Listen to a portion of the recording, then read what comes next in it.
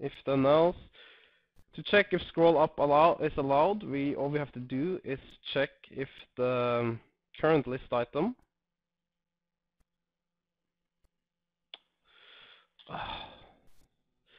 current list position, I mean, for the player is larger. That's less than, that's larger. If it's larger than 1, because 1 is the start of our list, then scroll up is allowed.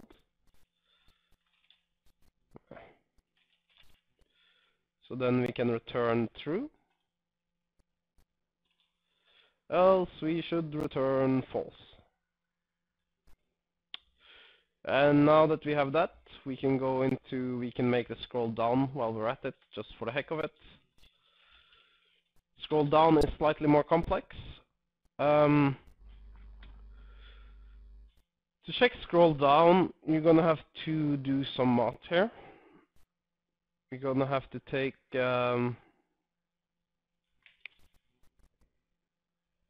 let me take integer. So you need to take the current position for the player plus the max amount of buttons. Obviously we have to subtract 1 as well, so we're gonna have to do another one.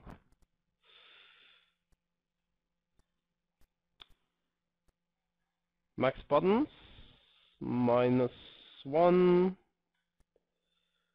minus 1. If that is less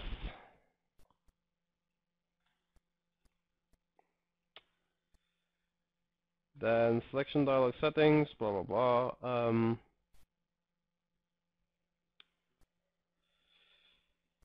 Where is it?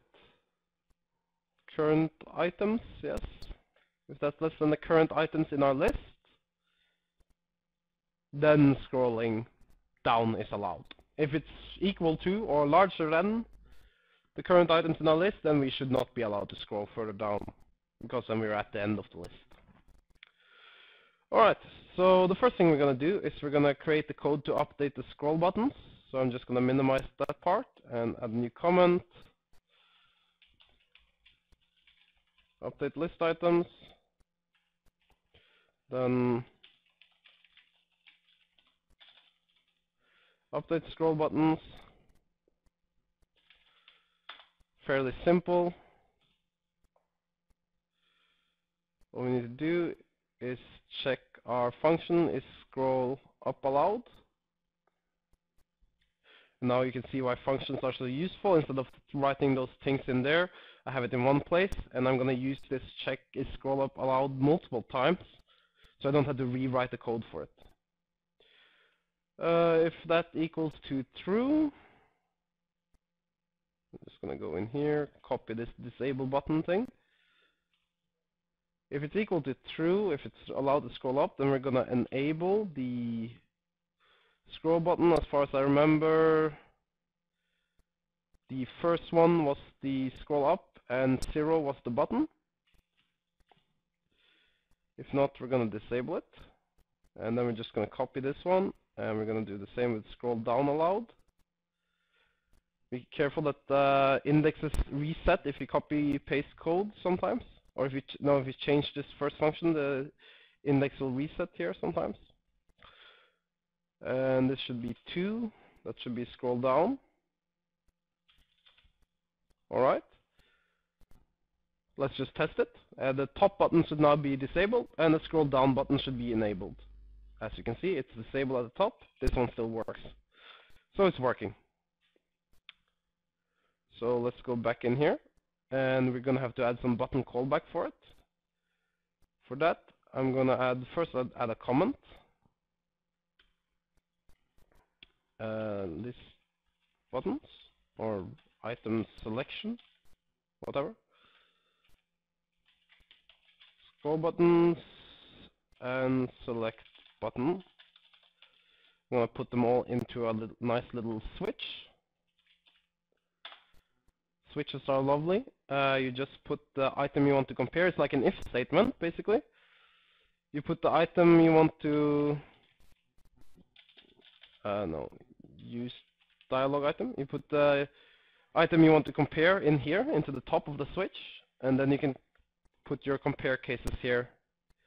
So if the use dialog item is equal to our scroll 1, 1. Oh yeah, I made both of them 1 indexed, which means I probably made a mistake in my, or did I? I'm confusing myself with my indexes. 1, 1, and in the initialization,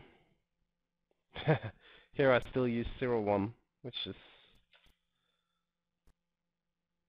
1, 2. Let's just make this like it says in the comment out there. So here it's 1, 1. You could of course use a variable or a preset or something to denote what is what here. Alright, so 1, 1 should be the scroll up button. If that is the button hit, then the first thing we're going to do is we're going to check if scroll up is allowed. So basically, same thing as last time. Is scroll up allowed for our player? If that equals to true, then we're going to set variable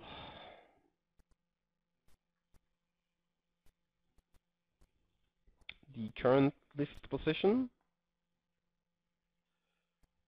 for the player.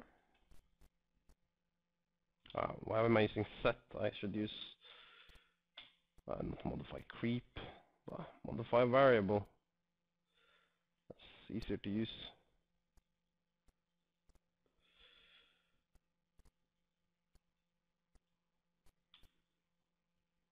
That's the wrong one. List position for the player. This is scroll up, so it will be minus. And we had a scroll speed variable.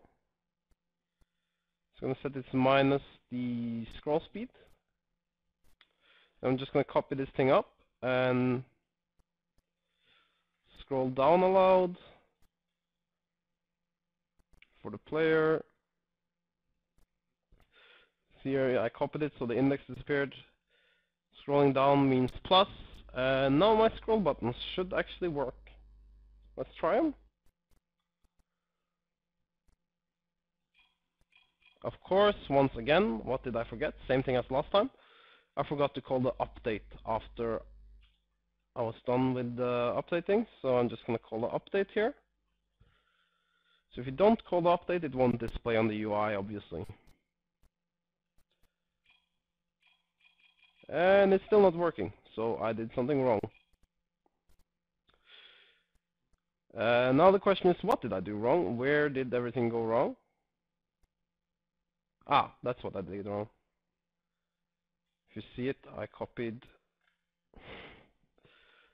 the wrong part here.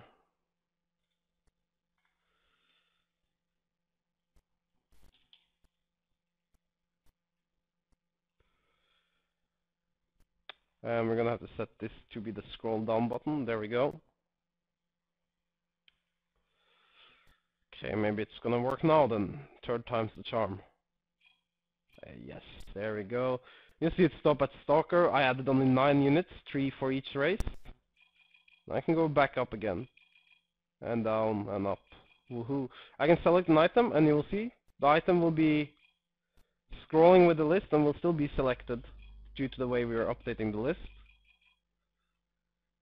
So that's pretty neat. And you can easily do stuff like going in here and for instance setting scroll speed up to 3. Well, let's just set it to 4, so we have a number that will make us get some empty position on our list. And you'll see when I scroll, it will go... Oops.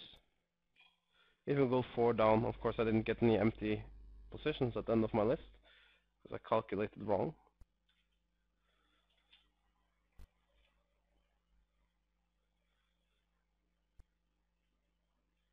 Let's just set it to 2. That should work.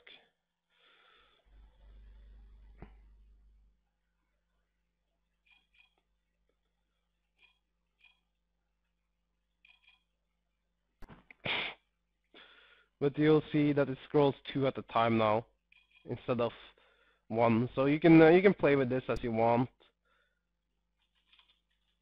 10. This will also work. This item that's not filled will just appear as a blank. And of course, selection still works. So yeah, that works like a charm. The final thing we need to fix now is the select button. Once again, we just go in here, we copy up this thing inside the switch, then we change the button